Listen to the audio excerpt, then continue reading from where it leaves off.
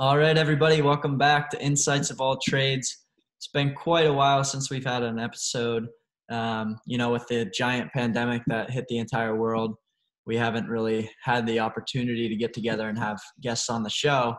But we discovered Zoom, which we've been using for our classes and whatnot, and there's a nice little recording feature on it. So we decided we would try and do some Zoom podcasts, and this will be our first one. So bear with us if there's any technical difficulties, but I'm sure we'll get it figured out. Before we introduce our guest here today, we would like to give a shout out to our sponsor, Rigging It Gear. And I know Cole has a Rigging It Gear backpack here that he's going to show off for anybody watching the video. So take it away, Cole. Yeah, so just to preface this, before the whole COVID pandemic broke loose back in December, when I was a naive 22-year-old buying plane tickets to Peru to hike to Machu Picchu, I knew that our past guest, Jacob, who's the founder of Rigging It Gear, had hiked Machu Picchu. So I was asking him about it, and he said that he would sew me a pack that's kind of tailor-made to that hike because I was doing the same trail, which is the Salkente Trail, which is kind of like a scenic, not so highly traveled trail to Machu Picchu. And it's like a 5-day backpack, so I was super pumped for that. Unfortunately, I flushed like $800 down the drain for plane tickets, but I still got this awesome pack out of it, which I'm probably going to test run this weekend for a nice little 43-miler one day. So got this pack here. I think the stitching that he did is incredible. You can see the little Rigging It Gear logo up top. You have like the outside compartment, and then the way that it I don't know what the right word would be. You can see if you're watching the video, the bag kind of rolls down and clicks in a way that it's waterproof for like the internal single compartment that's in there. So I think that's pretty nice. And then he also sent some Rigging It Gear fanny packs, which was his first product to hit the market. So they're very light, but with waterproof material, which is nice. So yeah, if you're on that ultralight school of thought for your hiking, Rigging It Gear is the way to go. Yeah, and I should mention, I just ordered a few masks from Rigging It Gear. They're making some masks for, the coronavirus outbreak and have some pretty sweet designs. So if you still need a mask or you want one to fit your wardrobe, go ahead and check out Rigging It Gear. And all right, let's shift gears a little bit too. We have a quote today, as per usual. This one comes from Tao Te Ching, which is like an ancient Chinese religious text on Taoism. And so this one here it kind of goes along with the theme of our show here today, but it goes, a leader is best when people barely know he exists. Of a good leader who talks little, when his work is done, his aim fulfilled, they will say, we did this ourselves. So I'm sure that'll make a little bit more sense when you guys hear from our guests today, but it kind of just goes to show that, or I guess it just kind of speaks to the idea of trying to stay humble and put out a good example rather than being the most vocal person in the crowd. What do you think about it, Cole? Yeah, I couldn't agree more. I think it speaks to that maxim that we heard a lot growing up, which is let your actions speak louder than your words.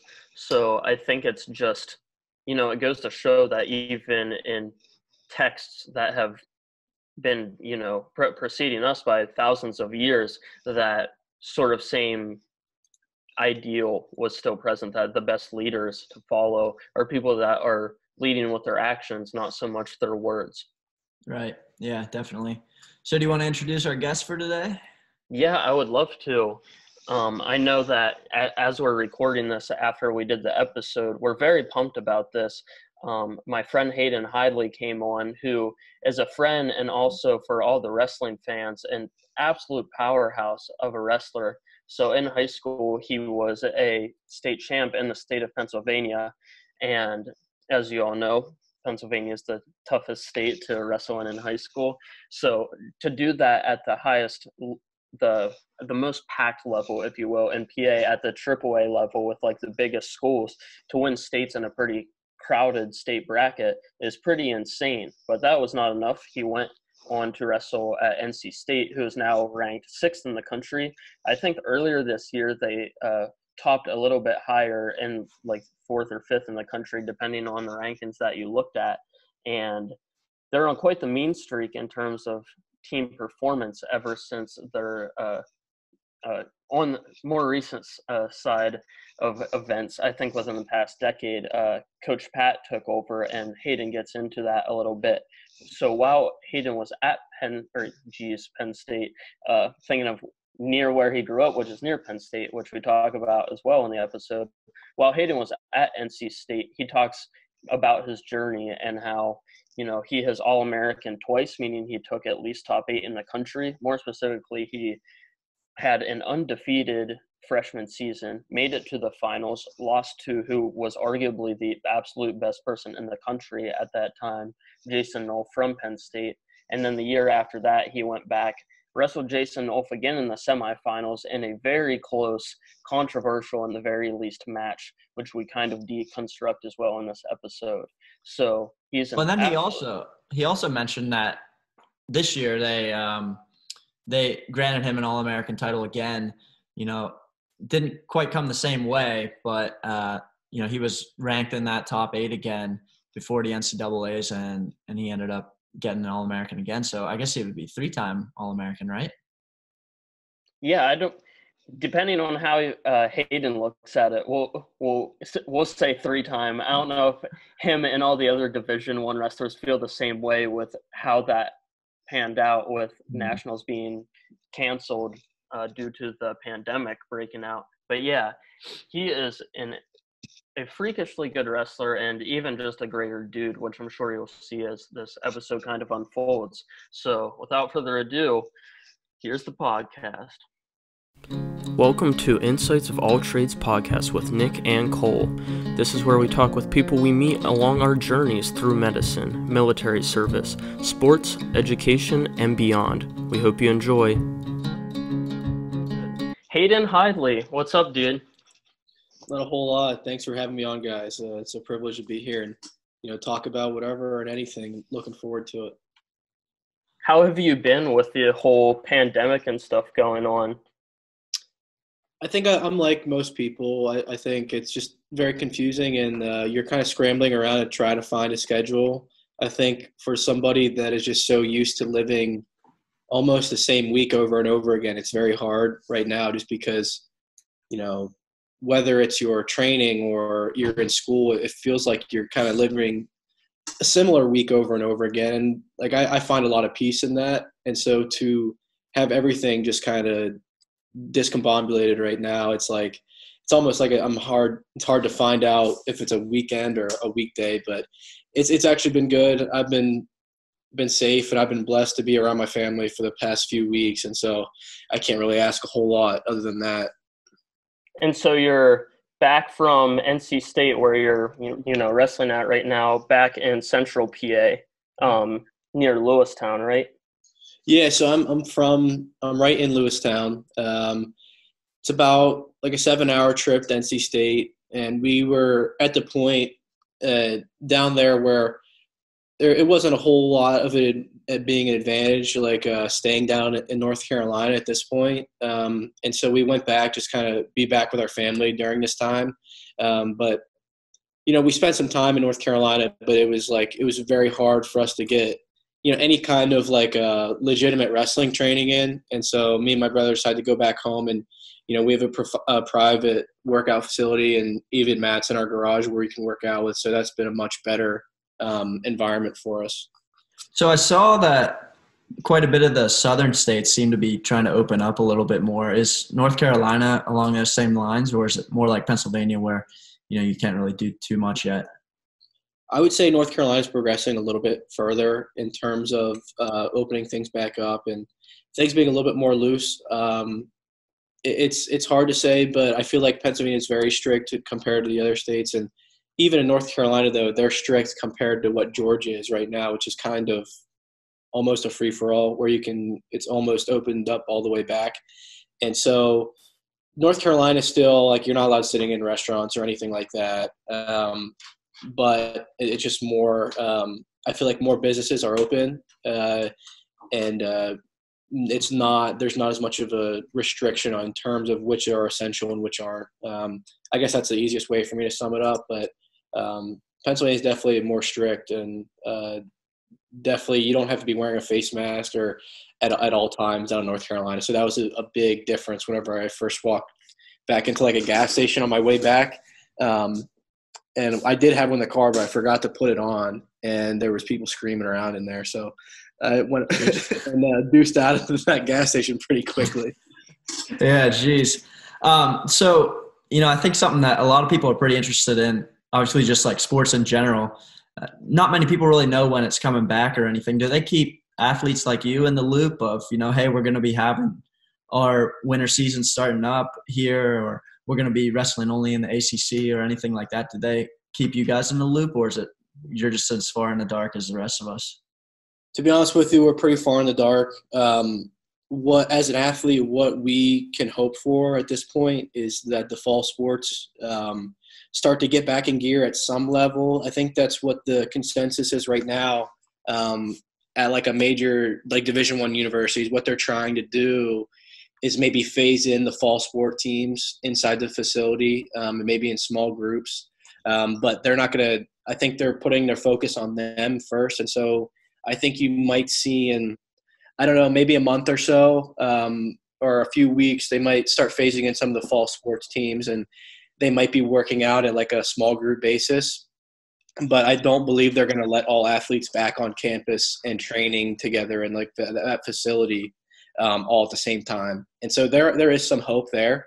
What we've all been hoping for is that they can somehow find a way to, create a good atmosphere for the fall sports teams where they can play. Because it's going to be hard if there's no fall sports. It's going to be pretty hard for the other sports to follow suit. Just because football is such a cultural activity, and if football is not happening, there's a good chance that other sports outside of that might not be happening as well. So, there's a lot of optimism, I think, at this point, just because they are trying, like the schools are trying to find a way where, they can keep people safe and still have them trained. So I would say ultimately in a couple weeks, I think you're going to see some fall sports come back, and it might not be like all in where the whole team is training at the same time, but I think you could find some small group stuff where they're going to be able to get those teams in shape in order to compete come fall. So kind of along those same lines, and just to fill in the blanks for anyone not closely following the NCAAs, I don't know if it was all of the winter sports, but at least for wrestling, the national tournament kind of got wiped away last minute. I know they kind of wrestled the different conferences, and at one point, if I remember correctly, they just called off having like a crowd, the audience at the national tournament, and then very last minute they wiped out the national tournament. So with that comes a whole bag of emotions and whatnot that aren't really going to be pleasant for anyone, especially the graduating seniors. But beyond that, I know that they've been spitballing solutions. Do you know anything about, proposed solutions or, solutions that actually got off the ground for the winter athletes, especially with wrestling? So I guess going through that whole situation, we, as a team, we finished up with the ACC tournament, and we came back to Raleigh. We had the ACCs in Pittsburgh, and everything was fine. There was no fan restriction or anything like that. So we went and had the ACC tournament. We came back to Raleigh, and we were training there that week. And I believe it was it was Tuesday when they announced that there was not going to be any fans at the NCAA tournament. And so Tuesday goes by. We're just really confused with how everything's going. They released the brackets for the NCAA tournament on Wednesday. And then Thursday is whenever they announced that there wasn't going to be a tournament. So all in those 3 days was just one crazy, it all hit us in the face because we had no idea. Like nobody foreseen anything like that, just because we just got done with the ACC tournament and it felt like everything was normal. But I think whenever we had the meeting of whenever they announced it, the ACC conference, they said that no ACC affiliates will be going to the national championship. So we know we knew we weren't going before they announced that there wasn't going to be like a tournament. And so they basically told us as a team and just said, listen, we're going to try our best to maybe get you guys an extra year. But for now, the tournament's canceled. It's definitely not postponed. It's canceled. And so that was just like a crazy moment for us, just because we're so used to being together and we see the toughness of all of us. And especially in a sport like wrestling where, it's hand-to-hand combat to some extent. And you see how tough guys are. But in that moment, I mean, it floored all of us. And you just see a whole lot of vulnerability just because something that you're working for, not just for 9 months, but for your whole life was just taken away in a snap of a finger. And so after that, our coaches went to the best. They did the best they could to try to get us, like a hardship waiver where we could, come back for another year. But basically NCAA said that no winter sports will be allowed to have an extra year of eligibility. The spring sports, it's on a school-by-school basis. And so at NC State, if you were a senior in a school sport and your season got canceled, you have the option to come back next year and have one more year. But if you're a freshman, sophomore, or junior, it just counts as a lost year of eligibility. And at some schools like Wisconsin, they said that even if you were a senior, they weren't going to offer the extra year, which is, I mean, that's I just couldn't believe that. That's kind of hard to think about. And so for somebody like me who was a junior, and luckily our whole team or our starters, we didn't have a senior on our starting lineup. And so all of us are going to be back next year. But, I mean, in the end, it was almost of a wasted year. I mean, it's hard to say that because of all you went through and all the achievements that we had. But, I mean, in the sport of wrestling, a lot of it, and a lot of your success is just judged off of how you do at NCAAs. And so what they did at the end, they recognized that, and they kind of came up with like, if you were a top 8 seed at the NCAA tournament, you got first team All-American. If you were 8 to 12, you got second team All-American. And if you were a 13 to 16 seed, you got honorable mention All-American. And so that was more of like, they wanted to reward people some way. And so that's kind of what we're stuck with at this point.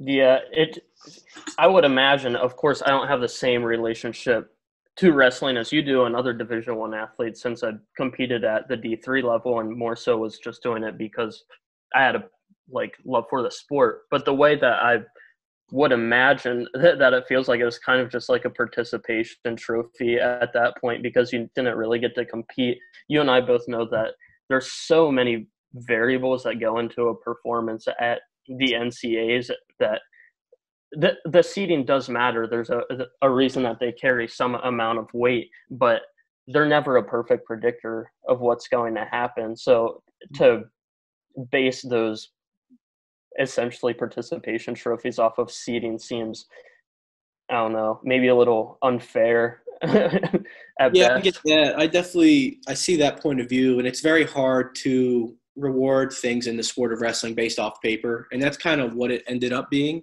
It was your body of work throughout the year, and so it was a year-long award. But I mean, for somebody that's just so used to competing and earning everything that you get, it doesn't feel the same. It definitely doesn't feel the same to be rewarded first team All-American whenever 2 years previous I went through the gauntlet of wrestling at the NCAA tournament and finishing the top 8. It just wasn't the same as that. I mean, I don't know. I feel like they had to do something. So I'm not against what they did. It doesn't feel the same. There's no way you convince people that it feels the same. Yeah, I agree. And you brought up All-American in the last 2 years, and I'm really itching to segue into that. But before that, Nick and I are both cognizant enough of our listener demographics to know that we aren't really a wrestling-centric podcast. So we might have a lot of listeners that, think it's cool that there's a college athlete on here, but they don't know much about wrestling. So I think before we kind of go into, what this tournament or tentative tournament was going to possibly mean for you to have that shot at the national title again, I think we should maybe first kind of bookmark that and segue into exactly what wrestling is and what it's all about for anyone that might be a little confused before we get into the nuances of things. So as silly as it sounds, because I know this is maybe a little unorthodox with all the interviews and podcasts that you've done, but kind of explain wrestling to us as if we were like parents that want to get their 5 or 6-year-old into wrestling. What would you tell them? Yeah, so I mean, I think when people think of wrestling, the first thing that comes to mind is obviously, growing up with like WWF or WWE in the Attitude Era, and like, Stone Cold Steve Austin and The Rock and things like that. And, that's just it's a powerhouse of just popularity in terms of WWE. And so a lot of kids, to be honest with you, whenever they want to join their school wrestling team, they have somewhat of an idea of, all right, I want to go like into the ring and like throw chairs around and jump off of ladders and stuff like that. And that's definitely not the case. It's like, it's definitely nothing like the WWE or WWF, but that's where a lot of people get their first kind of conception of what wrestling is. But in my opinion, just how to sum up wrestling is like a sport that tests, your full body. It's not a sport where you can be one-dimensional. I think that's probably the best way to describe it in terms of skills. There has to be a variety of skills, and there has to be a variety of a mixture of, speed, strength, using your mind to, master techniques. That's probably the best way to sum it up. It's an all-around sport where I like to tell people that wrestling it produces athletes that you wouldn't ever think would be a wrestler, just because people can kind of find their own skill set and find their own way to be good at it. So all my life I've seen guys who are tall and skinny, but they're able to find a way to be good at wrestling by using their body type and by mastering that technique that matches their skill set. But then I've seen guys who are short and stocky and muscular who do just as well, or people that are just kind of like average looking, where you'd think, how are you in a sport like wrestling where it's based off of hand-to-hand combat? And it's a lot of it is just based on finding what you're best at and being able to model kind of a game plan around that. And so that's kind of a long version to describe it. It's very hard to explain, but another, I think it parallels into other combative sports. Just like if you look at like the UFC, like people like Conor McGregor or everybody, all the stars like Brock Lesnar, they all have wrestling in their game to some extent. And although it's not an extreme hand-to-hand combat sport, it still tests your whole body in a way where you are kind of trying to break the will of an opponent while you're out on the mat. And so it has a lot of parallels of sports like that, and very intricate rule set that I definitely won't go into on this podcast. But we could touch on it a tiny bit. Okay. But basically the basic premise of the sport of wrestling is controlling an opponent and being able to take them down, being able to hold them, and being able to escape from them whenever they're in an offensive position. That's kind of the main goal of it all. Yeah, So, I feel like if we were to encapsulate it in just like a sentence or two, at least if I were to try to explain it to like parents who are interested in getting their kids into wrestling, it is essentially hand-to-hand combat. It's a legal fight in a way, but with removing the striking that you would see in something like MMA and removing the submissions like chokeholds and different joint destroying submissions that you would see in MMA as well. And you're kind of just left with the grappling, where your goal is to use your body to overcome their body and either take them down, and if you can, to turn them and expose their shoulders to the ground. But even at like a more abstract level, the way I think of it, and I think I might be paraphrasing Joe Rogan here in describing combat sports in general, it's kind of like chess or some sort of high level problem solving, but with intense physical consequences that come along with it.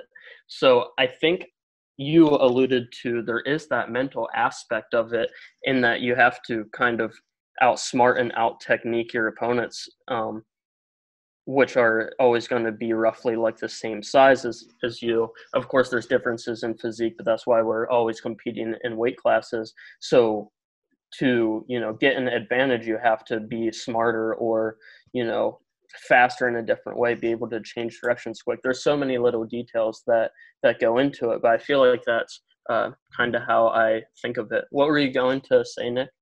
I was just going to say, if this is kind of for either or both of you guys, if you could kind of touch on the team aspects of the sport, because, a lot of it I hear about is being individually tough and being individually able to, put out your best performance, but there is still a team aspect to the sport. And how important is that to you guys? And what is, what is the team aspect of it? Yeah. So for the team aspect of wrestling, it is at its core an individual sport. And at the end of the year, you are rewarded in terms of how good you are as an individual. But, it's a very strange sport where the entire regular season is made up of team events. And at the end of the year, you compete individually. So for the most part of the season, you are competing with a team. And that's kind of how you do in those matches will determine kind of what your seed is at the NCAAs or in the postseason. So for me, I've always taken a great joy in the team aspect of it, just because it's kind of a crazy sport where you're all individually out there. There's nobody else helping you. For example, in football, I think I hear this example a lot of, you can sometimes hide on a football field. One guy can take a play off and it might not necessarily mean that it's not going to be successful. In wrestling, there's nobody out there to save you. And so it's one versus one, and everybody has all their eyes on you. But what people don't see behind the scenes is you've got a group of, 30, 35 people all working towards the same goal. They're all going to the same practices, doing the same sort of technique, same drills. And so a lot of the training is not possible without being together with a like-minded group of people. Just because you push each other so much, and, the individual successes come from, kind of being together as a group. And when I think back at some of my favorite moments as a wrestler, most of them have been with my team and kind of the successes that we've had as a team, especially in high school. I think just growing up and going through a time where you're trying to find your identity, I think being able to find that support group through a team and sharing moments with those people, that was very special to me. Yeah, and I know your brother has pretty much been on your wrestling team ever since, both of you guys have been wrestling together, and he followed you to NC State. Is that right? So could you talk a little bit about what that's like, having your brother on your same team?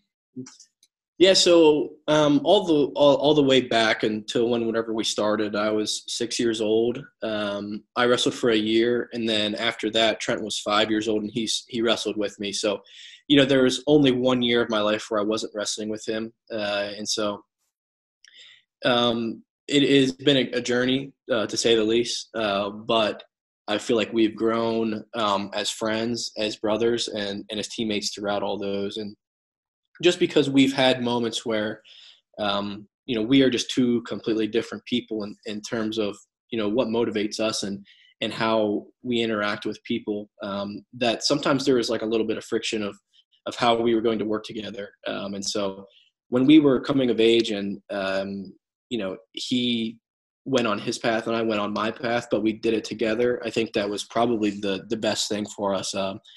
We go about our business in a very different way, but in the end, we want the same results. And so, there's a certain point where you're cut from the same cloth, but we do things in a very different way. And for example, when he goes to practice or something like that, he likes to, talk to people, joke around beforehand. And for me, I like to have just kind of like 10 minutes myself where I just get ready and I get in my peaceful zone where I know that, I've got to go through practice, and that's not always easy, but it's a time of the day that I really enjoy. And so how we kind of go about our business is much different, but like I said earlier, we want the same results and we want the same end goal. And so we match really well together, and in terms of motivating each other and keeping each other in check, for sure. That has been, the best thing, to be able to have somebody that is so elite and high level that you can kind of learn from each other and also keep each other in balance whenever things are maybe going, off the path. And so there's not a whole lot of me having to mentor him at this point, just because he is so good at what he does, and I can respect that, and I can, let him figure out some of the things and just guide him along the way. That's been the greatest kind of learning curve to go through with somebody, just because it gives a lot of experience with how you should live your life with some people. Yeah, I heard you say on a previous interview, if I took a shot in the dark, I think it's one that Flow Wrestling did with you, the half an hour one that I think Bader did with you. And you said something along the lines of, if you were both Leonard Skinner's songs, you would be Simple Man and Trent would be Freebird. So, and of course you say that jokingly and kind of tongue in cheek, but along those lines though, and also based on what you're saying now, if you had to kind of categorize your differences in personality, not just what shows up with wrestling, but I'm guessing how you kind of approach everything in general, would you say that you're more so like stoic, or at the very least like cerebral about things, and Trent's a little more free-spirited and, joking around as things progress? Yeah, I would say there's a little bit of that, but what people don't always see is, Trent's very outgoing and energetic, but to me, that's just passion, and he's a very passionate person in terms of his personality and how he works out. Like if you go into the wrestling room on any given day, you're going to see him yelling around, and he's very motivated through, he's one of those guys where you get up and go kind of guy, where he's behind you yelling and saying like, we got this, or if people that have the right thing. Sorry, I think the audio went out a little bit there. Oh, sorry. Yeah, so can you guys hear me now? Yeah, I can hear you there. All right. Yeah, so like Trent, like whenever people aren't doing the right things, there's no censorship in terms of him feeling like he's gonna make an enemy or rub somebody the wrong way, because it just doesn't care about things like that. And that's a great person to have on your team, is just somebody who's passionate and can just they can work a room, they can talk to anybody. And for me, I would say I'm more on the laid back side of things. I don't like to have to yell around or say things, but whenever I say things, I hope they're simple but significant in the end. And I think whenever you see us compete, it's a pretty good summarization of how it goes. And he's running along the sidelines, yelling at the refs, at us, cheering me on. But whenever he wrestles, I just have a hard time being able to stay in that moment and not be so nervous. So there's a lot of me just standing in the background, and it looks like there's not a whole lot going on for me, but inside my mind, I've got, circles running at 1,000 miles an hour. And so when I gave that interview and I said, if we were Leonard Skinner songs, I would be Simple Man and he'd be Freebird. In the end, we're cut from the same cloth, and it's the same sound, the same goals of what we want, but he's just a little bit more outgoing in terms of what he wants to wear, and in terms of fashion, or in terms of his haircuts. He goes all out, and his sort of expressions and personality show a lot more than I do.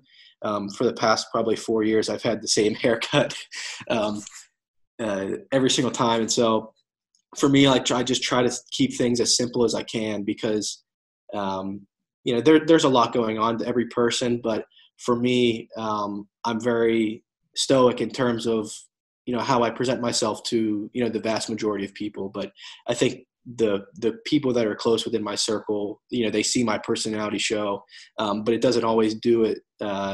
It doesn't always do it that way whenever I'm just kind of out in the open or around a lot of people. And so that's probably a great way to describe ourselves. I didn't know any other better way to do it at the time, just because I was on a Leonard Skinner kick, I guess. But I think he respects that, and I think he understands how we're both wired in a way. Do you feel like now that you've been in a national spotlight for several years, do you feel yourself becoming more outgoing and more talkative and things like that, or you think you're kind of sticking to how you've always been?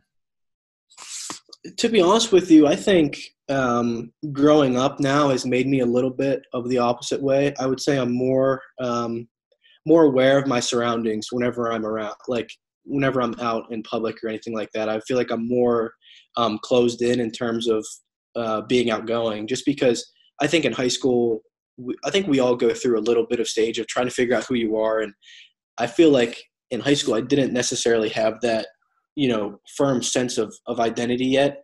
And so I think I was more along the edge of arrogant. And, I went about my way on social media in a way that I probably shouldn't have. And I was I didn't have a whole lot of a filter, I think.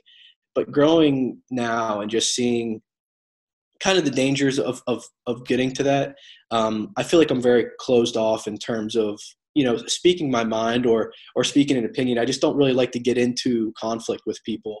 And so I think I'm just more aware of my surroundings and my environment now, more so than I was a few years ago, just because I know there's a lot of people that wish they could be in my shoes.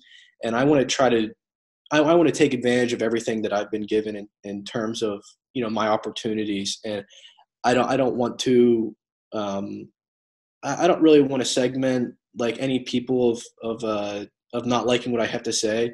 I know I have a voice in terms of that things. And, I'm willing to talk about a lot of things, but I'm not really willing to share every little detail of myself. I don't live my life that way. There's very few people who know those things. And I'm fine with that.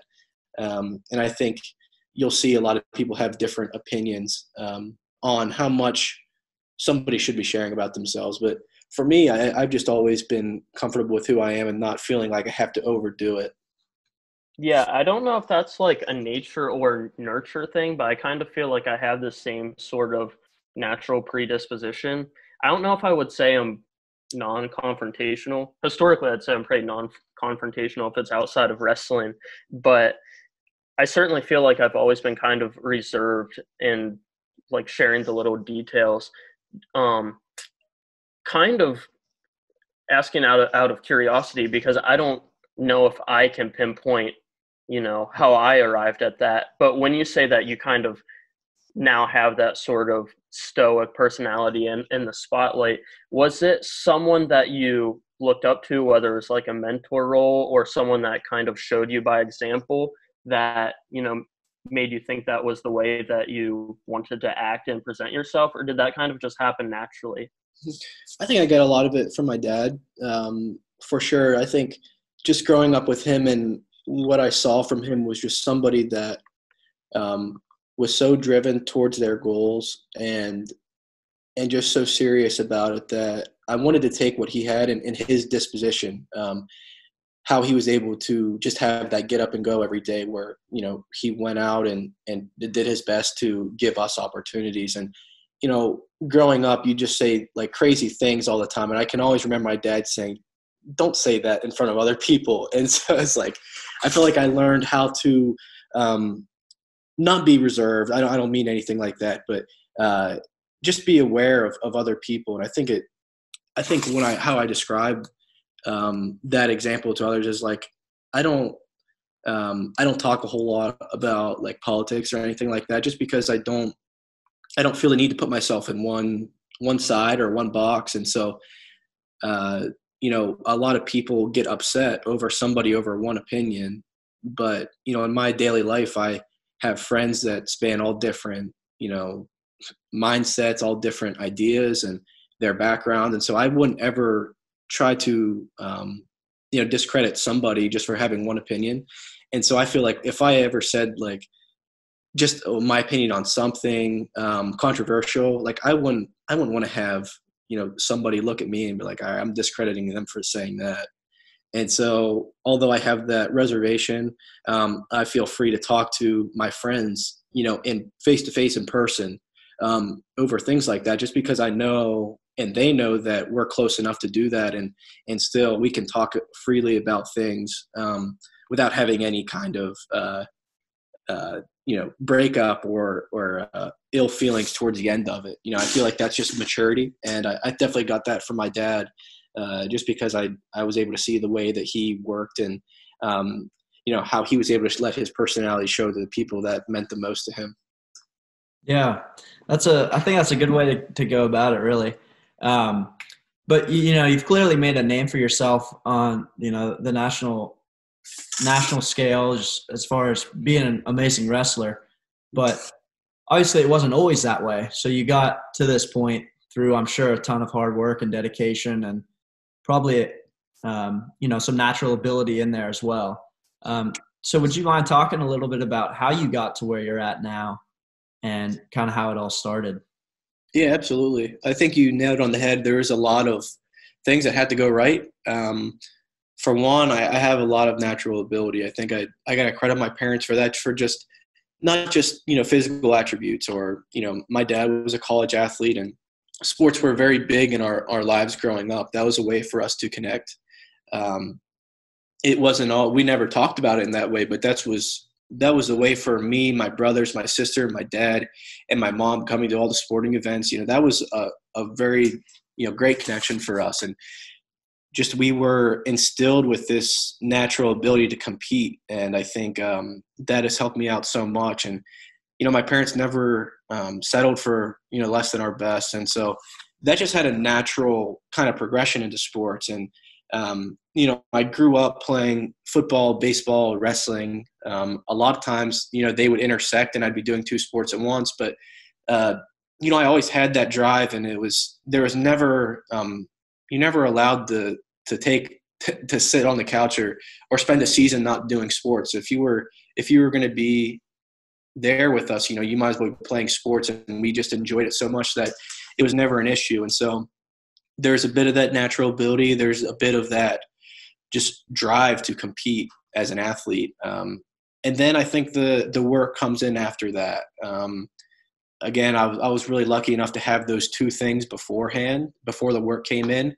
And so there was always a bit of that ability where, I feel very lucky that I had it. And I feel very lucky that I had parents that supported me throughout this.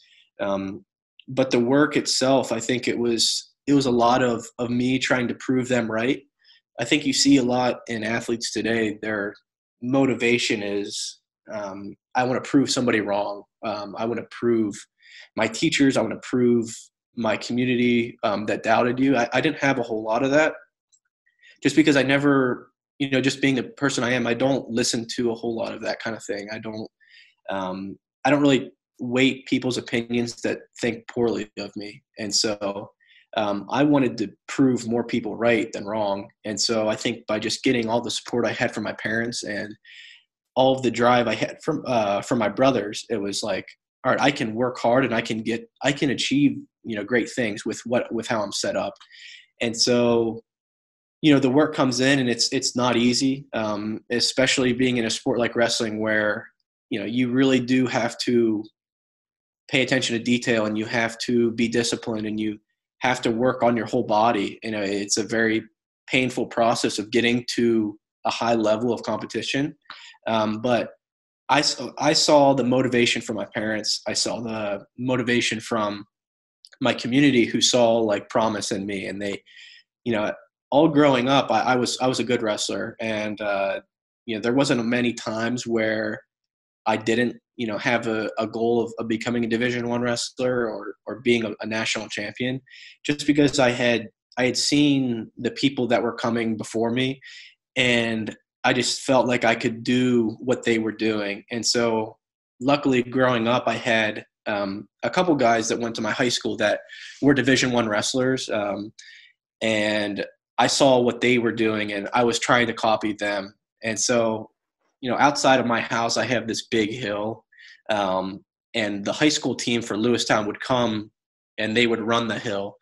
They'd do like 10 sprints up, or, do buddy carries and stuff like that. And so whenever they would come after school, my dad would tell me and my brothers to go out and run with him. And so we were, 7, 8 years old at the time, and we were running with those high school kids. And I just kept thinking myself, all right, if I'm doing this with these people and I can continue to work as if I'm training to become a great athlete, there's no reason for me not to, with all that I've been given.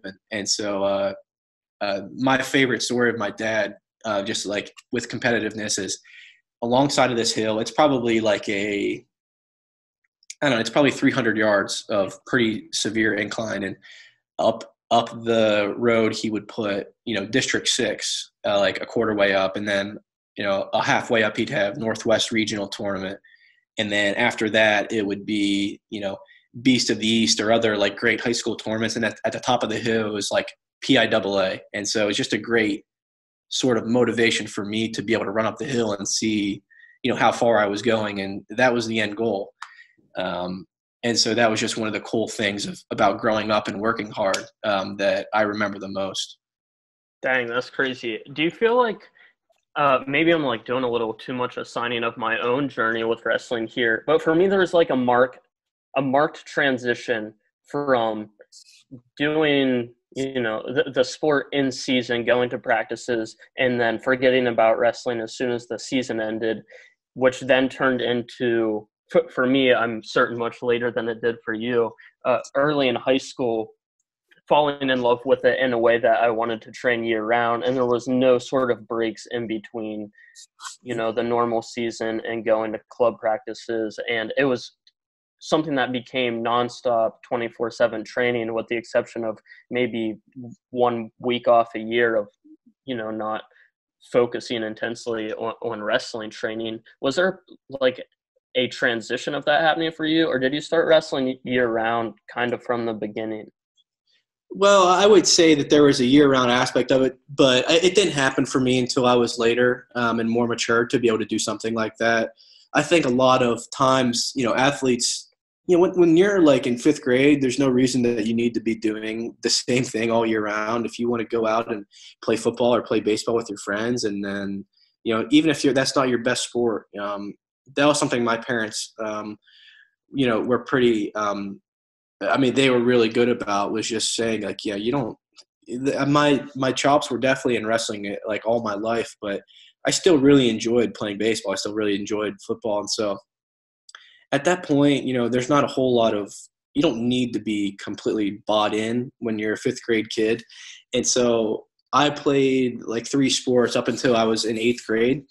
And the reason why I stopped was just because, one, I saw the writing on the wall. I was 5'4" and was like 100 pounds in 8th grade. And I was like, all right, there's no way I'm going to be any kind of division football player. It's like, there's not here for me. And I was able to see kind of the success that my older brother had in football. And I was like, I'm nothing like him. And so I don't need to be doing this. It's not giving me a whole lot of joy. And baseball is a little bit the same way. And so at that point I was like, all right, I'm just going to focus full time on wrestling. And I was able to do it in a way where I didn't get burned out from it, just because I was finding new people to go and train with. I was finding, different like styles of training or things like that. And it was like a fresh start after each season. After the regular season would end, I'd take a couple days off and regroup. But then it was like, all right, I've done this, and this is what gives me peace. And so I don't see any need to stop. And I feel like, especially in high school, I gained so much from training out of season. I feel like that was where I made my biggest gains, just because I was doing a lot of things that others weren't. I felt like, whether it was finding somebody who could train me in terms of lifting, and luckily I had a junior high coach who kind of took me under his wing and really, informed me about, the benefits of strength training. I feel like once I did that, I was doing that 3 to 4 days a week. I was wrestling 3 to 4 days a week. I was running 2 to 3 days a week. It was like, all right, you're kind of creating a perfect storm for somebody that wants to keep getting better. And I just focused in on who I wanted to be and who I could be in the moment. And that was it was very helpful for my career to be wrestling full time. So just to pick your mind a little bit, And I know it's tricky to get prescriptive about these things, but if a wrestling parent had a kid that was having a ton of fun wrestling and they wanted to sort of coalesce the kids' love for wrestling with giving them a chance to become really good at the sport, if that's what they wanted to do and they weren't kind of forced into it, on top of not pulling the kids away from other sports, say if they want to play baseball or football early on, is there any other things that you would recommend, parents doing for their kids to maybe make them a better all-around athlete or cultivate a love for the sport? Just to plant the seed a little bit.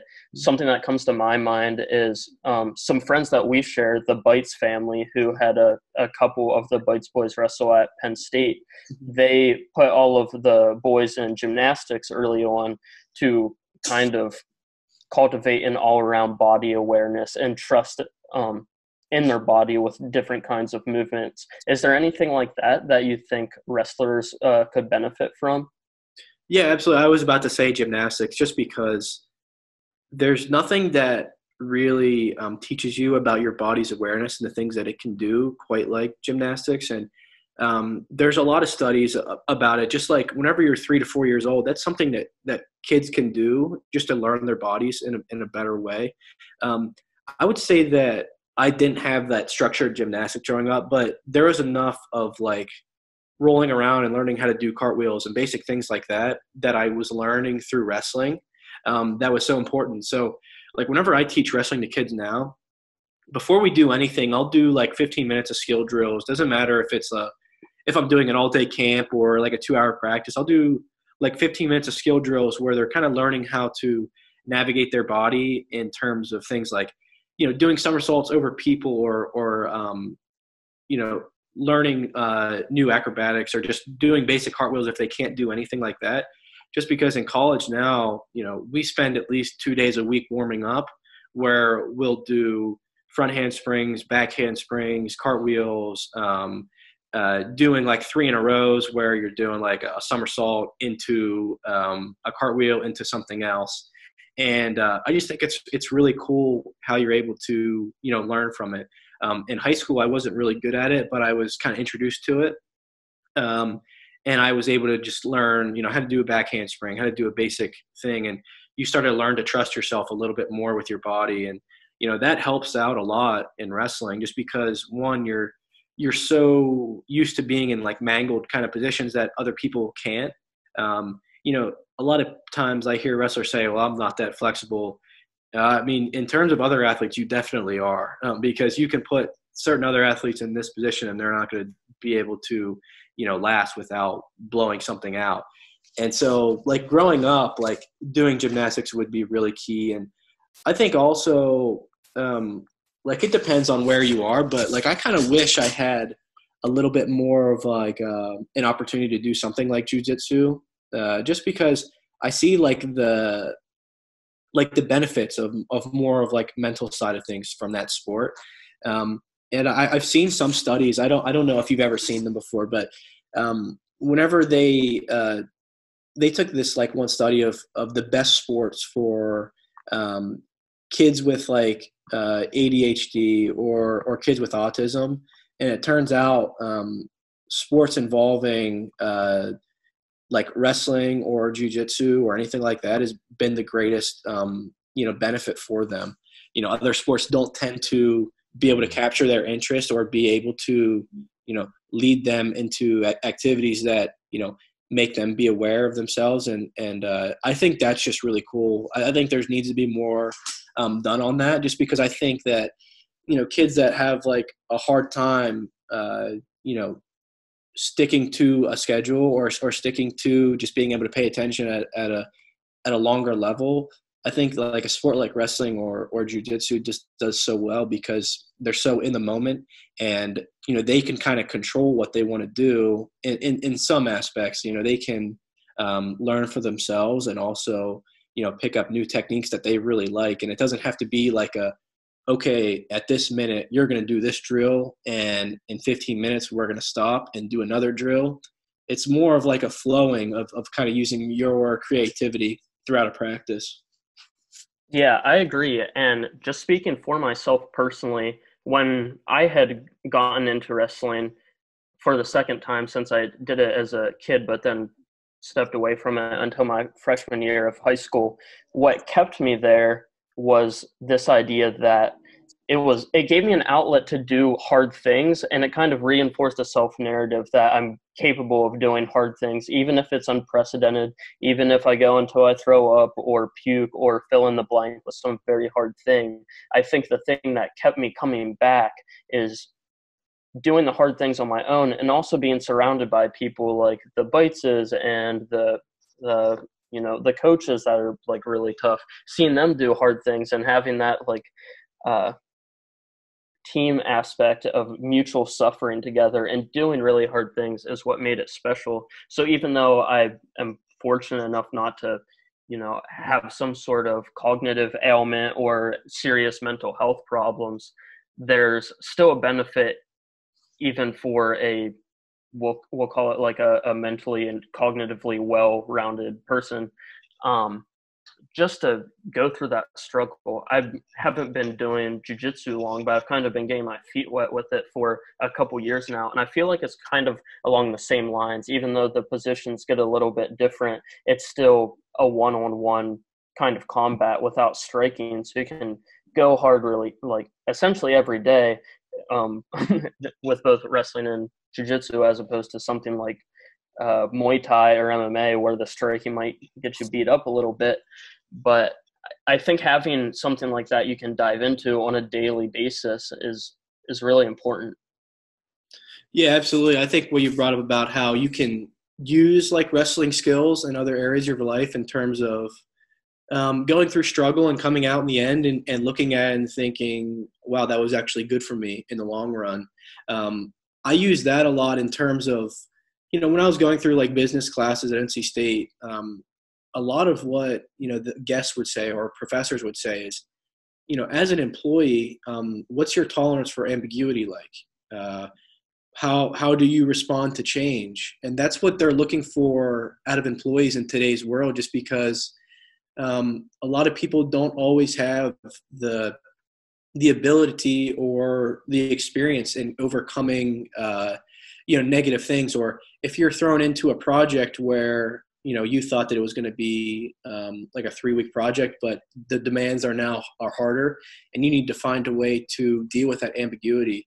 That was one of my professors told us as a class, and I just couldn't help but think that I've been thrown in so many of those situations through the sport. And, I feel like I'm prepared for that. And like, I feel like wrestling has prepared me to be a great employee in terms of, I've been through some rough situations where, maybe you're dealing with an ailment where you have to find a way to wrestle, or if you're in hour 2 of a practice and you thought it was going to be done about a half hour ago, you still got to get the most out of it. And I feel like that's been the greatest kind of imprint that's been left on me through the sport of wrestling. Is just that tolerance for ambiguity is very high, and something that, not everybody has, something that not everybody has accustomed to in terms of, having that tolerance.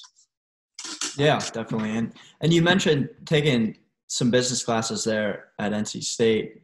Something I'm kind of curious about, being an elite athlete like yourself, but also being in school, how much focus gets put on actual schoolwork and looking towards the future as far as setting yourself up for a job based on your academics versus something like being a coach or going to the Olympics or something like that as an elite athlete like yourself? Yeah, so that's a great question, and one that it took me some time to figure out, just because I first got on campus and my expectations were high for myself. My coach's expectations for me were really high. And I thought that if I just put everything into wrestling and spent all my time worrying about it, then I was going to be better in the long run, which wasn't the case. And so I went through a redshirt year where I was just really learning the ropes in terms of where do I see myself in terms of academics, because at that point I'm just going to focus on wrestling and the rest will kind of come naturally. But I needed to take the same approach that I had in wrestling into my academics. And I just kind of started telling myself, all right, how you're preparing for this test, how you're preparing in class, is that really what an elite wrestler would do if they were in practice? And so I just kind of would trick myself into, creating a high level scenario for all that stuff. And I started to find a lot of joy in certain topics. And what I ended up majoring in was business administration with the concentration in human resources. And how I kind of describe that to people is just, how do you motivate employees? How do you keep them engaged? How do you motivate them through pay? How do you motivate them through the relations they have with their other employees? How do you motivate them through the recruiting process? And there's so many different aspects of human resources, but I felt like I had done a lot of that through wrestling and through being like a leader on the team. And so a lot of people, when they think of human resources, it's like Toby from The Office, or somebody that's like almost like a security guard in the workplace. But there's so many things that you can do as an employer to motivate your employees in a way that they want to be motivated. I think it's seeing each individual person as their own, and they have their own things that motivate them. And I feel like being on a team of guys that were so different and so diverse, I was able to see what motivated them. And whenever problems would arise, you have to fix them as a team, and you have to fix them as a captain. And so I feel like I was so used to being involved with that process that, going into human resources was a pretty logical stepping stone. And although in no way am I an expert, like whenever all of my other classmates, I think I was with maybe one other athlete in the human resources concentration. They're full of like 100 kids. All of them had these summer internships, and where they came back with these ideas where the things that they were doing at Red Hat or things that they were doing at Cisco. And I was just amazed by it all. And I just thought it was so cool. And so I started to really learn a lot from my classmates. And although they had that like internship opportunities, I was kind of too busy focusing on, it's very hard to have that kind of internship as a Division I athlete, especially just with the expectations of when you need to be on campus and where you need to be training. So although I didn't have that, I learned so much from it. And that's something that I keep in my back pocket, just because I feel like, if wrestling, stops, I need to have something I can do. And that's definitely a field that I would really love to be interested in going in, or just like, maybe owning my business someday. That's something that I can definitely take away from wrestling. And, if that inevitably ends. Yeah. So it really sounds like a lot of your wrestling mentalities really bleed into everyday life and school and all that kind of stuff. So not to jump over your senior year, because I know that's going to be a huge thing, but where do you see yourself in a few years as far as, do you see yourself trying out for the Olympics? Do you see yourself trying to become an elite coach at college level or high school level, or you think you might switch into MMA or anything like that? To be honest with you, I have no idea. But I guess I have a few options, and that's all I've kind of wanted. I wanted to have a lot of options I can choose from, and whatever the best opportunity comes, that's probably what I'm thinking of. But for right now, I'm really focused on just getting the most out of my last year. There can be wrestling afterwards, but this is the last year where you're on a team and you're going for the goals that you set out for since you're a little kid. And so I'm really focused on that. And at the end, if a coaching opportunity comes, I would love to stay. For one, I'd really love to stay at NC State and finish out, help coach my brother, help coach those guys that have come after me, just because they've left such a great impression on me. And I want to stay with those guys as long as I can. And I feel like I've done enough in leadership where I feel like I'd be a great coach. And, I think there's going to be a lot of avenues that open up for me after that. As for the MMA thing, I have no idea about MMA. I'm very one-dimensional in terms of I know wrestling. I don't know anything else other than that. And so I'll joke around a lot on Twitter saying that like somebody like Chael Sonnen is my head coach in terms of MMA, although I've never met the guy and I've never talked to him. And so I joke a lot about that, and also joke a lot about being tag team champions with Trent, my brother. And so there's a lot of joking around about that. Would I ever be Motivated to actually step in and do MMA, I have no idea. It would have to be a very perfect opportunity where somebody taught me how to actually do that. I think I've got a little bit more better opportunities at this point, either coaching or keep wrestling for as long as I can. I know that I don't want to wrestle until I'm 30. That just doesn't seem like something I want to do. I'm really focused on this last year and just kind of expending all of my energy I can as a competitor to that year. And if there's still things left over, maybe just keep wrestling. But at this point, I don't feel like I have a whole lot to prove as an athlete. I'm in a very peaceful state of mind in terms of what I've accomplished and what I still have yet to accomplish. And I feel really confident doing it this year where, I can leave. If I want to leave at that point, I can do it in a way that's I'm at peace with it. So it sounds like in a good way, you're very focused on the present moment. And since options are going to unfold, it's not like you have to spend a ton of time going through the thought exercises of what you're going to do afterwards and stuff like that. So rewinding the clock back then a little bit to, we'll say not quite present moment yet, but recent events. So preceding the pandemic and all of that chaos, you were number 1 or number 2 in the country going into nationals? Yeah, I was number 2. Got you. Behind Deacon? Yep. So before this year, you kind of talked a little bit in passing about how you were an All-American twice. Of course, that doesn't really do it justice. You had maybe, in my opinion, I'm not sure your opinion, one of the absolute toughest weight classes in the NCAAs, probably both years. I probably won't do as well as you would recalling off the top of my head, but for the wrestling fans listening, having brackets full of people like Deacon and Jason Nolf and Caleb Young and like these very heavy hitters that have been household names in the wrestling community for a long time, all in one bracket, has happened to you multiple years in a row at the college level, which is crazy. And you can fill in the blanks here as I may or may not mess some stuff up. But you had, we'll go back to your redshirt freshman year, so 2 full seasons ago, 3 if you include this year. You made your finals run as a true freshman, and you were undefeated that year. So we can kind of just start there as our quote-unquote current events. What was it like kind of tackling that year head-on as a freshman, going undefeated that whole time up until the finals when you wrestled Nolf? Yeah, so that was I took a redshirt year, my first year at NC State, and then that second year was whenever I was a freshman. And so that redshirt year that I had before that was just such a important way for me to learn about academics and also learn, about what it really takes to be a great college athlete. Because at that point, I was a great high school wrestler, but it takes a little bit more. It takes a little bit more focus to be a great college athlete. And so I spent a year learning about that. And I just feel like once I jumped on the scene, I had done a lot beforehand to just allow me to jump forward. And so that whole year, I did take a loss in the regular season. I got second.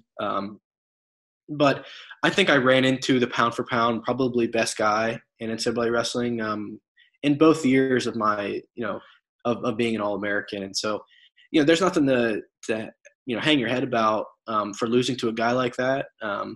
But I feel like I went into a great bracket, and I just learned so much from that process of wrestling all those great guys that it's going to prepare me for the moments where I'm the oldest guy in the bracket. I feel like that was kind of similar to what happened when I was in high school. I won a state championship my senior year, but all the way before that, I was taking losses and having to learn a lot. And so I just felt like once I got to the point where I was the oldest guy, I had all that to look back on and prepare me for the moment that I was about to have.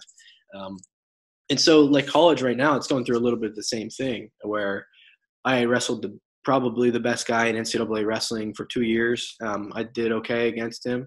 And, I can look back at that time and think, all right, I went up against the best guy and I took him to a limit that he hadn't seen before. And so I can use that to give myself confidence in terms of, all right, you can definitely achieve what you want.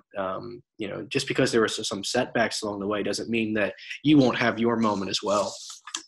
Yeah, and just to paint the picture a little bit more fully, I know that you kind of talk about it humbly when you say you pushed him to a level that he hasn't been pushed before, but it's actually a pretty controversial match in that, was it the first period you got a takedown removed that essentially if it was kept, you would have won the match? Yeah, pretty much. But so how it goes is like I got a takedown right at the end of the period, and they awarded it to me. They went to review and they took it off. I mean, I still think I got takedown, but after that, I ended up losing the match. I believe it was 3-2. And so a takedown there would have been huge. It wouldn't have by any means sealed the match. There was a whole 2 other periods left, but it was definitely a critical moment in the match for sure. Yeah, and then on top of that, maybe I'm misremembering the match here, but even at the end of the third, you were like very, very close to covering the hips for another takedown. Yeah, so in the third period, I like the last 30 seconds, I went on a run, and I almost got a takedown. That one I definitely didn't have a takedown on, but it was close. I mean, nobody would have ever rewarded that too, but I was in the process of a takedown, so definitely close. But I mean, no cigar in the end.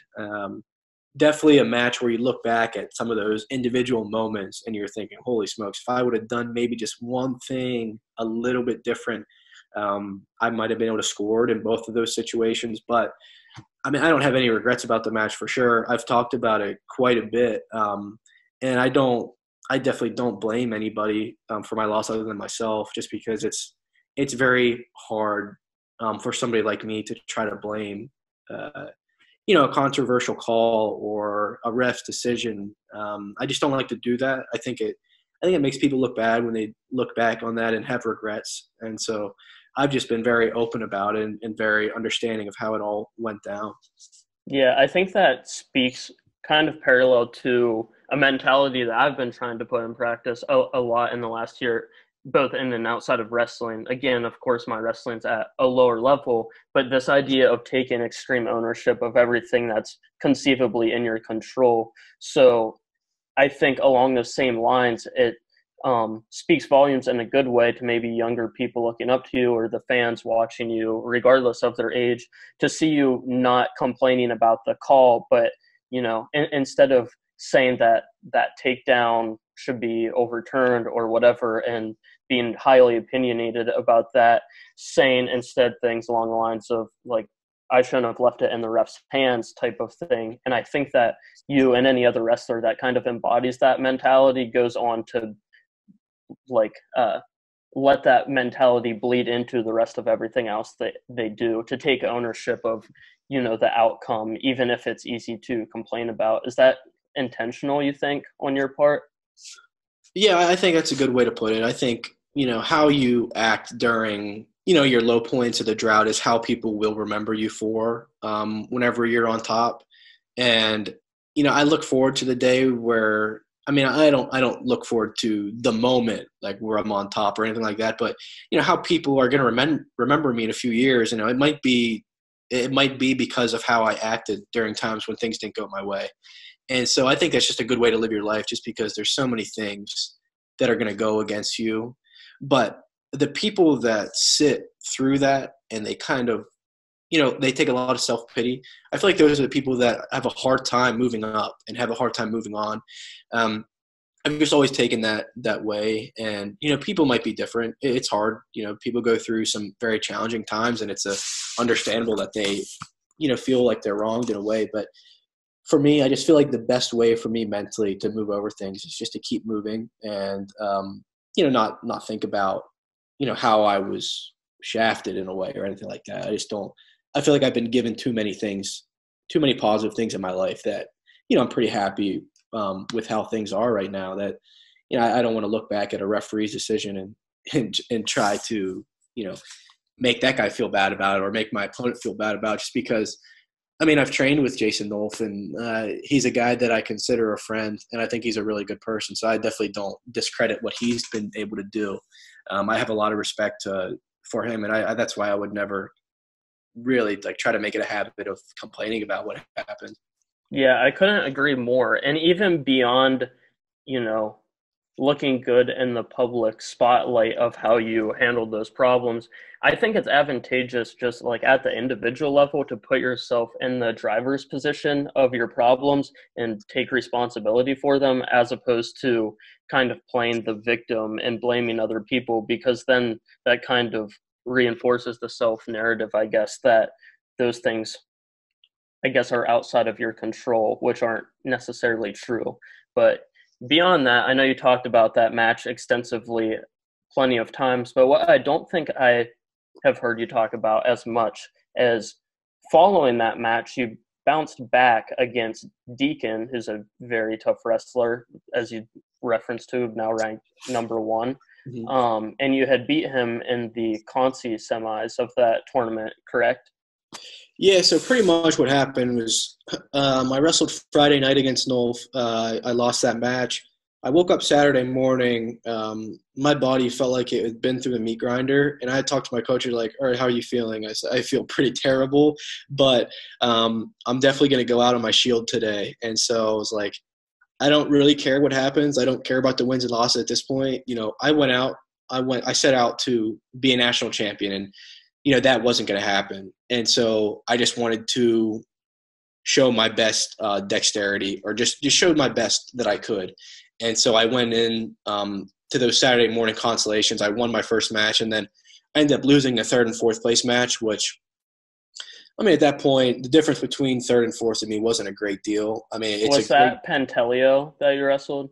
Yeah. So that was a guy I beat early in the tournament, then he beat me. It was a great rival for me all throughout my career. And, he got the best of me that day, and it was like I wasn't concerned. I wasn't in the dumps about how I performed at that point. I just wanted to go out there and be myself. And so I feel like I did a good job of that. And even though I got fourth at that tournament, I feel like I wrestled way better than I did the year before when I got second. And that's kind of all I want to do is do my best that I can. And I felt like that weekend I gave it my absolute best. I certainly made a lot of mistakes in that third and fourth place match, but I don't really think about it at this point. It's not really something that I really care about. So now this year, your junior year, did things feel any different, prior to the whole coronavirus pandemic outbreak and everything? Did you feel like you were firing it on all cylinders and ready to go? Can you talk a little bit about this year? Yeah, so this year I started out the year as like the preseason number 1. I wasn't feeling any pressure in terms of that, but my performance wasn't very good in the beginning of the year. I was kind of a little bit more conservative. There wasn't as much there's always going to be pressure, but I felt like I was more wrestling not to make mistakes. And so I went out to Vegas and I was wrestling Deacon, and he beat me in a pretty convincing way. And so that was just a perfect time for me to sit back and kind of do more of what had gotten me so far and not worry about like a number beside my name. And so after that, I went on a tear. And to be honest with you, I didn't really have any challenging matches after that. I think I went on I want to say it was like a 22 match win streak up until, when the pandemic hit. And so I was definitely firing on all cylinders, especially at the conference tournament.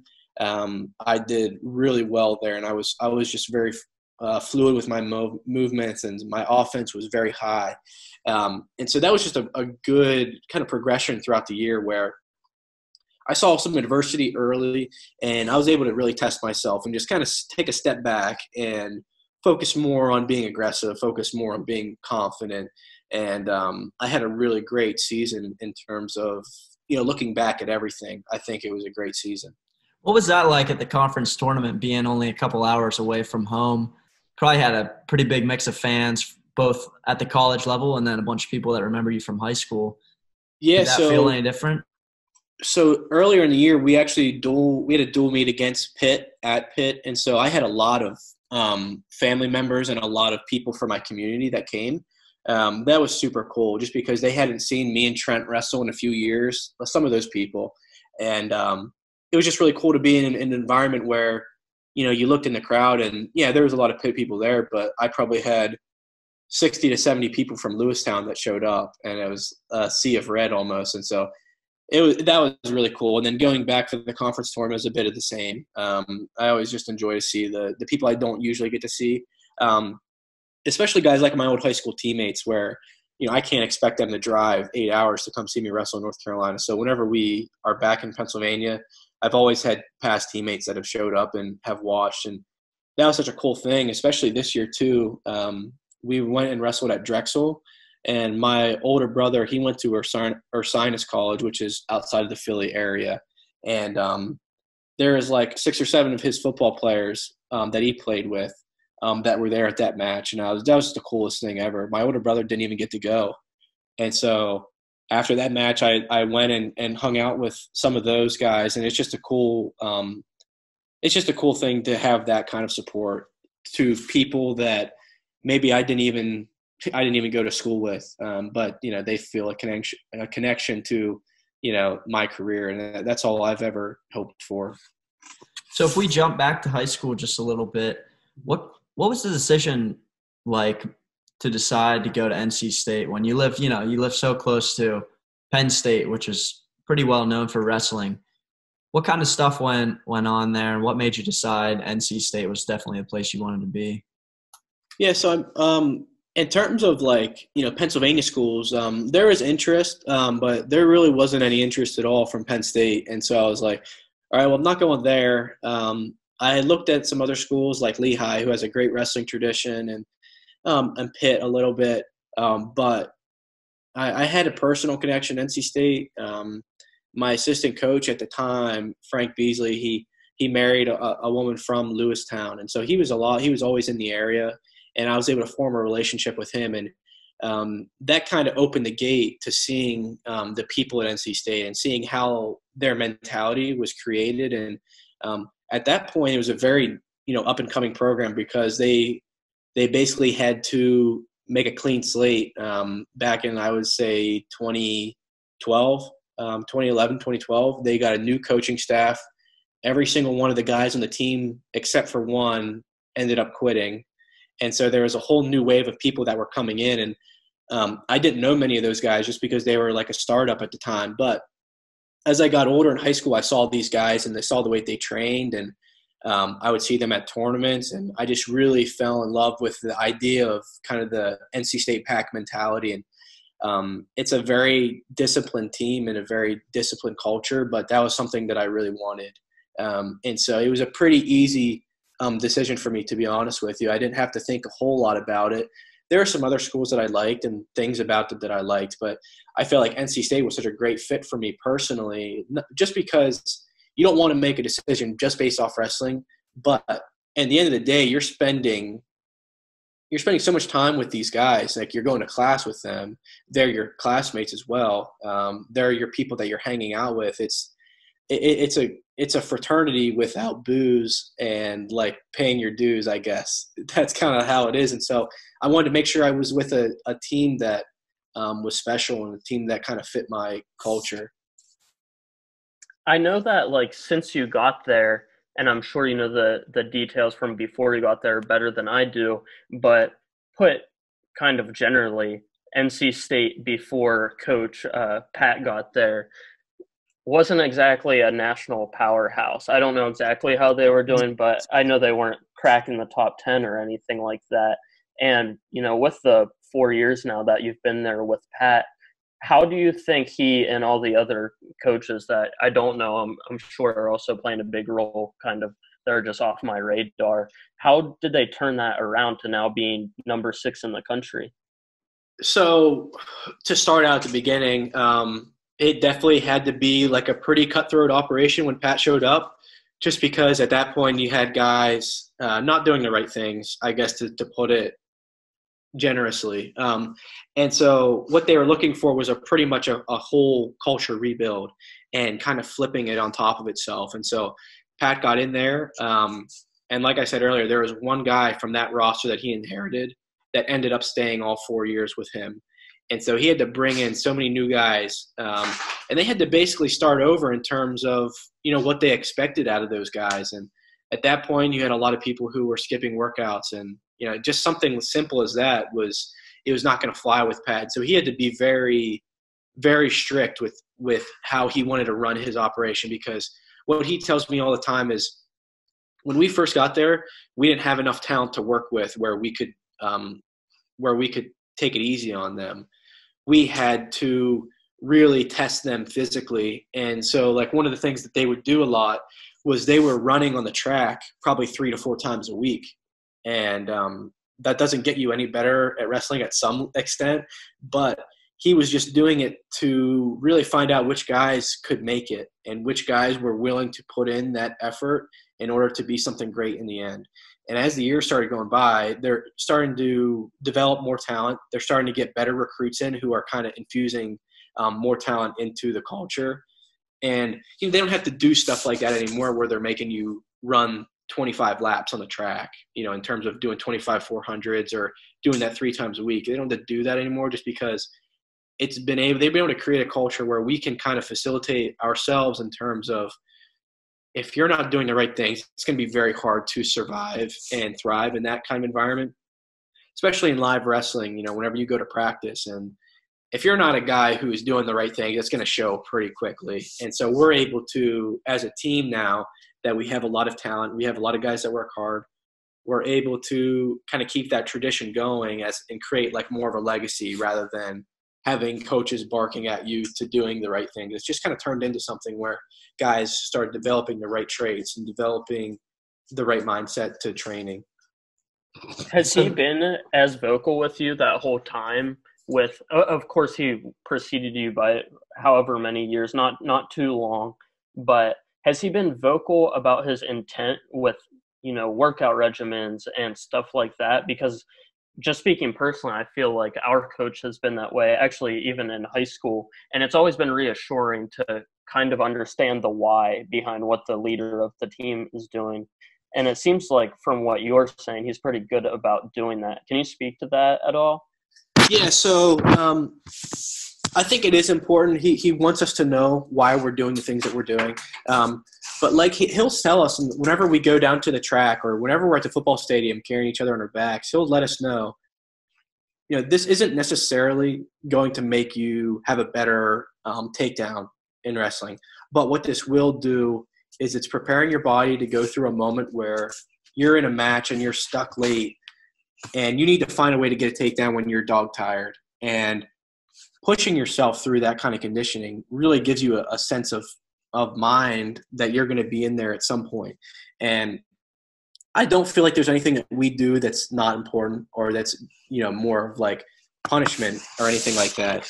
I just don't think of it that way. But he is very conscientious about telling us why we're training the way we're training at certain points of the year, why we take off at some points, why we push harder at some points in the year. Because I know a hard time for guys is like right before the ACC tournament, we have off that week before, and there's like a 2-week break between ACCs.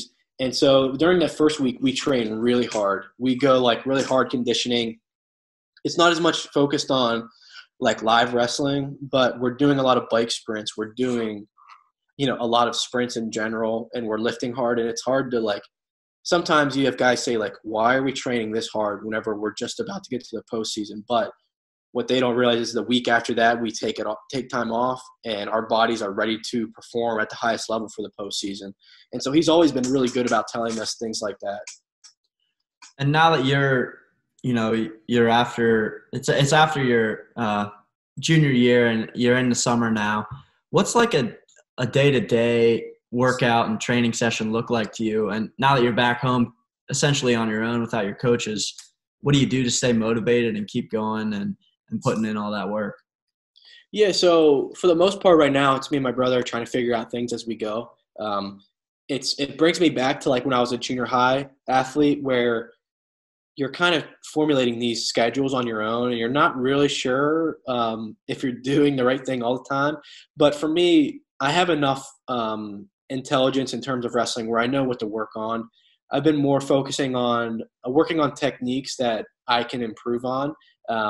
That's been the major focus. It hasn't been on seeing how hard I can train. I need to train hard in terms of doing strength training, things like that. But conditioning right now is not at the forefront of things that I need to be worried about, even though I have an itch and I have to do cardio a couple times a week. That's just there for my peace. Whenever I do cardio, it's not for making myself a better wrestler. It's just to get my body in the right spot and give me peace. I don't think of it as training for wrestling, but the strength training I'm doing is correlated to what our strength coach has sent us to do. And on wrestling, it's been a lot on our own, but I feel like I'm at the point now where I can just really focus in on the techniques that I need to get better on. And, just getting a new feel for things has been important. Trent and I have been training with a couple different guys that we're not used to training.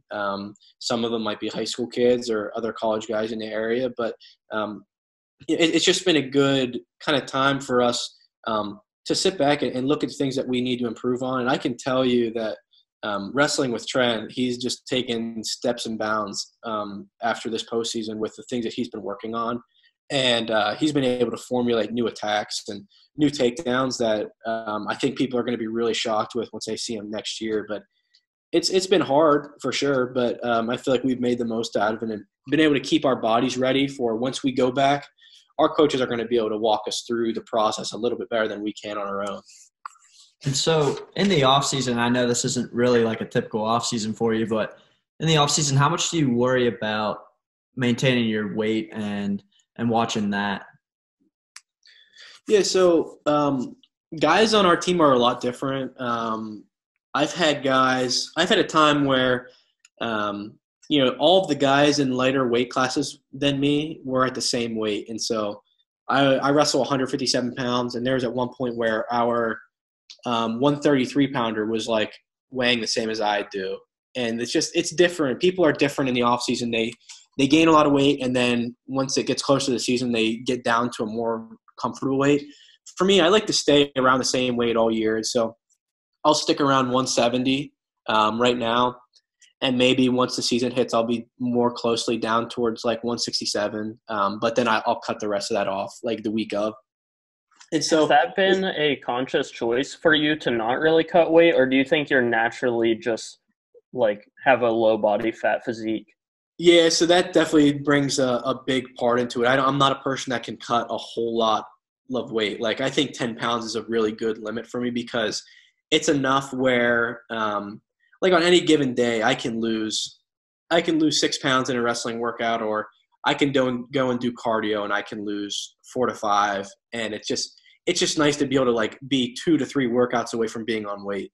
And so there is like cutting back calories, and there is definitely cutting back water day of, or maybe like the night before. But it was definitely a conscious decision on my part where I don't want to focus the off season on trying to get weight bigger, because I know, I know for a fact that I'm one of the strongest guys in my weight class, if not the strongest guy. So I'm doing the right things in terms of my strength training, but I don't feel like I need to get bigger. That wouldn't help me at all. It would just put more stress on me to lose that weight off once the season starts coming around.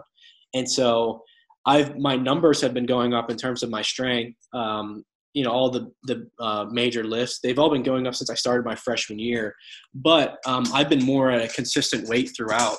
And I think that has just helped me stay on track. And, any given day I can make weight. Give me 4 days in advance, I'll be down at 157. And I think that just creates a good, steady level of, you're used to training at that weight. And in the past, and maybe whenever I've gotten up too big, I've been able to feel it in my training. Like I feel really good whenever I come into practice and I weigh, like I'm in that sweet spot of 168 to 170. Like that's whenever I feel my best.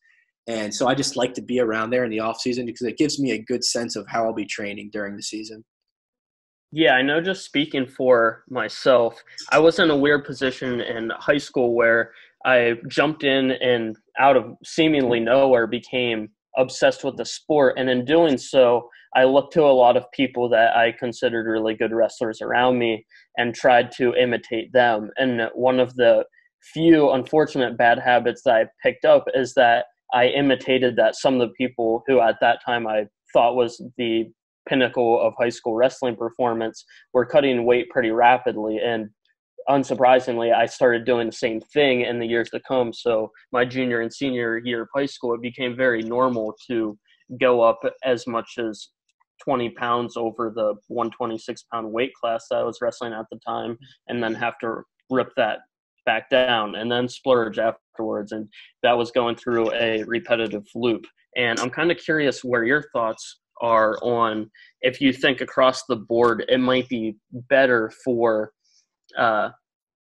wrestling to implement, we'll say at both the high school and college level, since I don't think it's quite as an invasive problem throughout all of youth wrestling right now. But at the high school and college level, there has been a little bit of talks, at least among my wrestling team, about maybe implementing things like same-day hydration tests as weigh-ins, which, not looking at the cost issues with maybe doing something like that and just the health stuff, I think there could be a chance, at least for the purpose of thoughtful discussion. It might not be the end-all, be-all best solution to that, but I think talking about those things might push us in a direction of having maybe a solution to sharp weight cuts. Do you think that there's anything solution-wise that exists out there to kind of eradicate really sharp weight cuts, or do you think that's a necessary evil that goes into having weight classes? I personally think it's a necessary evil. I don't really like the idea of doing hydration tests and like everybody weighing like what they're naturally at, just because I've kind of looked at over the years and like, yeah, there were definitely some tough times, like my first year of high school where I had no idea how to cut weight and I was doing it the wrong ways. But once I was able to figure it out, I've been able to use that more of an advantage than anything else. Like whenever I prepare for a competition, I know that my weight cut's going to be probably pretty good. And I've done it enough where I have like a system down and I feel really good. And this probably sounds crazy to people, but I actually kind of like that little bit of edge that you have whenever you're down to weight. I just feel like it gets me in like a competitive spirit. And I feel like it's been an advantage for me over the past couple of years is even though I'm a bigger guy for my weight class, I do the right things in terms of cutting my weight properly. And, whenever I'm getting my weight down, it's not like I'm like starving myself. And I think you would be surprised at seeing how like all the teams do their weight cuts, because I know for one, my team, what we'll do on like a given day is I'll probably wake up like 5 over. I'll do cardio and I'll get close down to weight. And then I'll eat a full breakfast after that of like some kind of pancakes or oatmeal or things like that. And then I'll also have lunch that day. I'll come in about probably 3 hours before the match. We'll have a pre-match workout where I cut the rest of my weight off then. And so in the end, I'm not skipping any meals.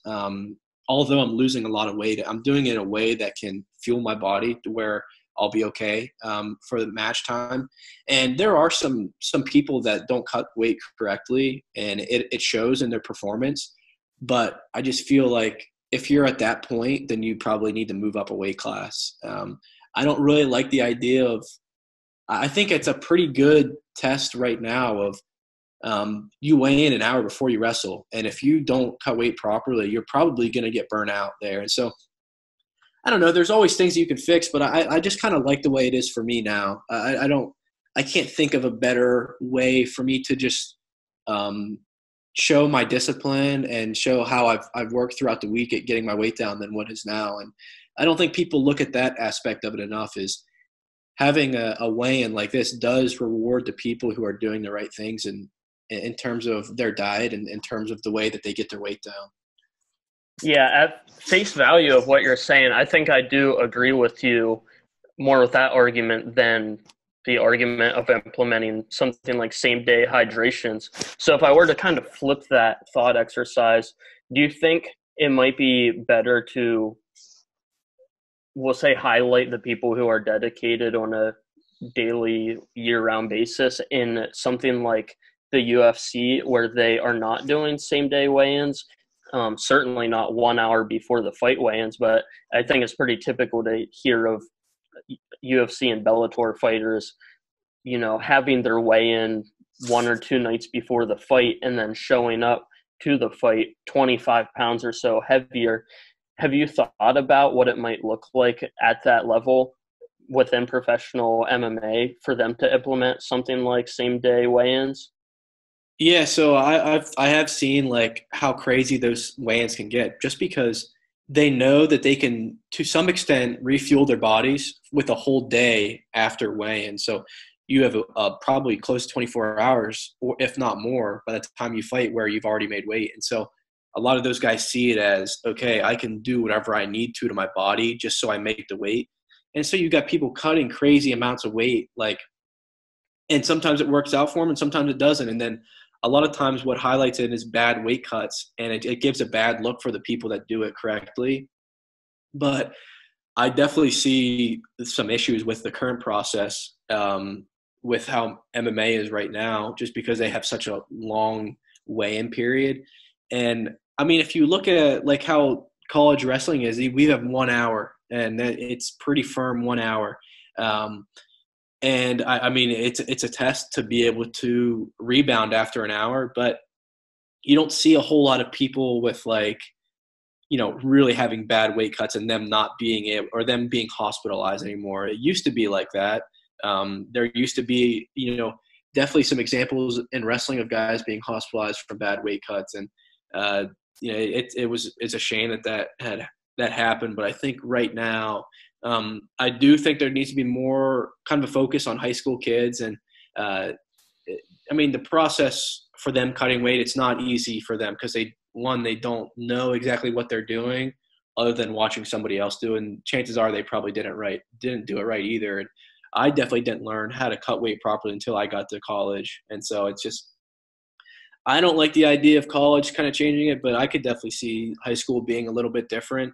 And for sure, there's a lot of problems with MMA today with weight cuts. So for somebody that's not ever wrestled past like elementary school, what does it look like to actually cut weight? What goes into that? So for me, I'm a big cardio guy. I feel like I can lose weight easier doing that than wrestling. I feel like wrestling is a little bit more taxing on your body. In the end, you can lose more weight from wrestling, but I mean, it's just a trade-off. And for me, it's different for all the guys on our team. But what I like to do is I'll wake up. So the morning of, say I have like a 6 p.m. weigh-in, I'll wake up in the morning. I will I'll be like 5 pounds over. I'll put on just like sweatpants, a long sleeve shirt, and a sweatshirt. And I'll go on the treadmill. What I like to do is do like a 10-minute intervals where I'll do 10 minutes on a treadmill. I'll do like a rest period where I'm doing 5 minutes on elliptical. Then I'll do another 10 minutes on a treadmill and then 5 minutes on the elliptical. And then at that point I'll switch off doing like 10 minutes on a stair stepper and maybe to like another interval, something like that. But I just like to break it up just because it can kind of get boring whenever you're at the point where you're losing weight. And so that's kind of how like my workout will go. I'll lose all that weight off and I'll eat something later. And then we'll come back in. And whenever we do our warm up, for like the competition itself, we'll do it before weigh-ins. And so we'll warm up, and that's kind of our last weight cut where I don't like to do a whole big weight cut at that point just because it can kind of be stressful leading right up to weigh-ins. But I'll just put on a pair of sweats or work out in a long sleeve t-shirt. And at that point, my like 45-minute warm up, I can lose anywhere from 2 to 3 pounds in that. And so it's a good way throughout the day where you can still eat stuff and then like you're not going more than like half an hour without eating. So like I'll work out right before the match or right before weigh-ins. I'll get down to weight and then immediately be able to put something back in my body afterwards. And then there's like an hour later we'll compete. Okay, nice. So just switching gears kind of a little bit, what kind of goals and stuff do you have for your senior year coming up? Yeah, so to finish out, I would love to be an NCAA champion. That's the ultimate goal. No matter how I get there, I think that's the end-all, be-all. But I would just like to be consistent. I would like to be – I know I'm not going to see my perfect wrestling beginning of the year, but I would like to be tested early, but I would like to rise above that and just show that I'm a very complete wrestler throughout the year. I would like to be undefeated because that's something I've never done. I did it my freshman year in the regular season, but I would like to be an undefeated wrestler. I think that just shows that I'm one of the best guys, not only in my weight class, but overall. That would be an ultimate goal for me.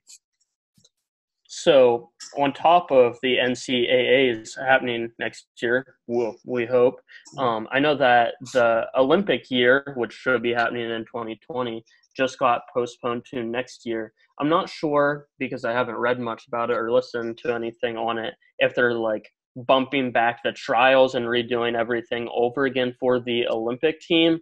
But if there is an outlet to make the Olympic team in 2020, 2021, do you think you'll have a run at that as well? Definitely, I would love to go to the Olympic trials. That's I think what they're doing is they're just putting it at the same weekend, just a year later. And so what they do is they'll have NCAAs, and then like 2 weeks after that, they'll have the Olympic trials. And so if I win NCAAs, I'll qualify for the Olympic trials. There's a couple other qualifiers before that, but I don't necessarily focus on them, especially just because I've got 100% focus in on the NCAA season, and I have to do my best to, train for that moment. And other guys have tried to, do both at the same time, and some can do it well. But for me, I don't. I mean, I put weight in the Olympic trials, but I want to put as much weight as I can into my NCAA performance, and so that's kind of taking the front seat for me. But I would love to go to the trials. I can't say that I'm a large favorite to win anything there, but I still think it would be a great thing for me to do. And just having another year of training under my belt, I think I would do better than people think I do there. And so that's definitely something I would like to do, especially just because it'll be in State College and close to my hometown, where the Olympic trials will be. So that would be something I would be interested in. Yeah, just as a fan and as a friend, I think it would be awesome to see you go to the trials, to go to the trials by using of course, the NCAA champ status to kind of put you in that position. I think maybe there's a chance that gives you all the more reason to come out on top, as if you didn't already have enough reasons to be pushing you forward towards wanting to stand on top of the podium at NCAAs. But it seems like that's just one more piece of the puzzle that, being the NCAA champ will unlock for you to shoot you right into the team trials. Yeah, so I think this year it was the same circumstances. If you won NCAAs, you qualified for Olympic trials. And what Trent and I talked about is we're going to put all of our focus on NCAAs, and we're going to get hot. We're going to qualify for Olympic trials, and we'll show up and shock the world. And so that was kind of our plan. And although none of them happened, it was still a pretty good plan in place to. We weren't focusing much on the Olympic trials, but we had a couple weeks in advance where we could maybe focus more on those opponents rather than our NCAA opponents. And so it's a tricky thing to deal with, but I mean, that's what you got to do. It's either the NCAA athletes are not at an advantage at all for the Olympic trials, and that's okay. So definitely would love to be able to participate in it next year. That's awesome. Well, Hayden, I think we probably exhausted a layperson-friendly wrestling podcast, which was awesome. I'm glad that we had a wrestling-centric episode with one of the absolute highest-performing wrestlers that I know. So thank you for coming on. Before we get totally wrapped up here, as long as my buddy Nick doesn't have any more pending questions, one that I have wanted to ask for a while, and it's kind of crazy that I even still remember this, because this wasn't something I recently had dug up or anything with this podcast coming up that we were doing, but something that you posted on Instagram years ago when you had won your state championship, a quote that stuck out to me forever, and I had written down on my quote board for a while before I started posting daily quotes or whatever, was, I think it's a Mark Twain quote, and it's something to the tune of, there are 2 days that are the most important days of your life: the day you were born and the day you figure out why. I don't know if that was a premeditated quote, but it stuck out to me for a very long time. When you posted that, or premeditated on posting that, what was kind of going through your head as you were pondering how that quote applies to you and your wrestling career? Yeah, so it was definitely premeditated. That was something I was thinking of, just like, when I have this moment, it's like, because in high school wrestling, the ultimate goal was to be a state champion. I had come close where I wanted that so badly. And I think once I finally won, it was just one of those moments where it's like, wow, I just spent like, I just spent 13 years of my life trying to do this, and I did. And that moment was just like, all right, if you do this, if you do what you did into any areas of your life, you're going to be a successful person. And so that moment when I won, I was just thinking, I found out my purpose. I found out, everything that I had done up to that point was all worth it. And it was all for this moment. And, when I think about that Mark Twain quote is, there's the two most important days of your life are the day you were born and the day you found out why. When I found out why, it was just that extra little bit of comfort and peace where, my journey all along has been special to me. And, it doesn't matter about the wins or losses, but it does matter about the moment of figuring out that what you did was worth it. And so I take that a lot into every time I take that a lot in every day of my life, and thinking, are you doing the right things for your purpose? Or are you keeping true to yourself that you were whenever you were an 18-year-old kid and you won your first state title? That I think about that a lot. And crazy you bring that up, because I haven't thought about that in a while, but I have different variations of that quote that I live by, I guess. But in the moment, it seems a little bit crazy to say that, like, oh wow, you must be pretty full of yourself to think, oh, your purpose of your life is winning a state title. That wasn't what it meant to me. It just meant the process of the way that I did it. That was kind of what my purpose was. Man, what a way to wrap it up. That's awesome. So, man, I appreciate you coming on and talking to us. This is probably one of my favorite shows so far. So, thank you guys so much. I had a great time. And best of luck, man, with your senior year and everything beyond. Yeah, absolutely. Good luck with everything, guys. You guys are doing a great job, and I really enjoy everything that you guys post and things like that. So keep up the great work. Thanks, man. Could you tell people where they could find you if they want to follow you on social media or anything like that? Yeah, so on Twitter, my handle is Hidlay Mania, kind of like a spinoff of Hulkamania.